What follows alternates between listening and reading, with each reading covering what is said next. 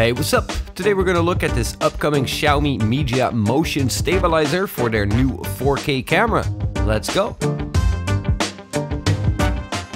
In the box you'll find the gimbal, a USB cable and a small instruction manual.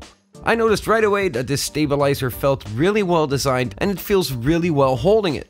On the mount, it has a small micro USB connector that goes into the camera, and there's a screw to mount the camera to the stabilizer as well. On the handle, you'll find an on-off switch that enables the gimbal as well as the camera when you have that mounted.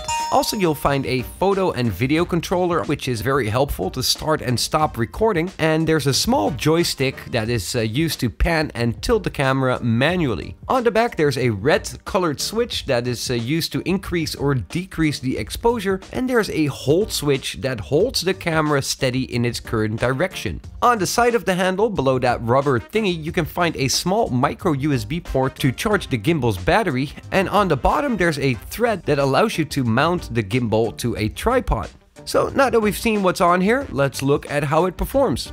I took it with me on a trip to Europe recently where I've made some of these shots, and per default the gimbal follows your motion and makes that into a much smoother motion. It also absorbs shocks when walking or even running, and it does that rather well. Here I'm walking through Amsterdam and you can see the motion when I'm walking through these streets. It looks really smooth. Also, the manual pan and tilt options on the handle give you some really nice results. Although when you do that motion with a fisheye, you can really see the lens distortion, so if you would want to use that, I would suggest to go to the straightened 2.5K version. These shots were all made having the gimbal set to track motion, which is its default setting.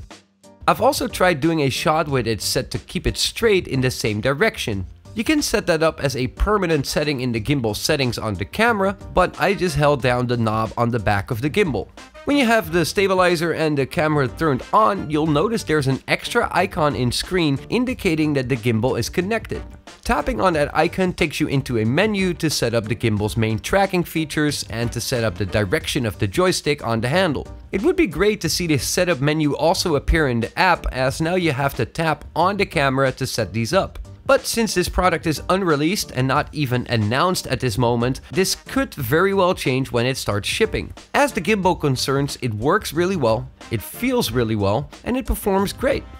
It feels really robust and it's a very welcome accessory for this camera. Comparing a shot on the bike without the gimbal and with the gimbal, and you can see how much that's improved. These micro shocks that I had on the bike earlier just holding the camera are really absorbed well. As for an update on the 4K camera, the whole menu in the Mi Home app for this camera has now been translated to English, so it's a lot easier to set it up. I did have some trouble with the constant changing exposure. Depending on the exposure metering setting, and if you have the auto white balance turned on, the exposure can change quite drastically. It would be great to have an exposure lock feature in the settings.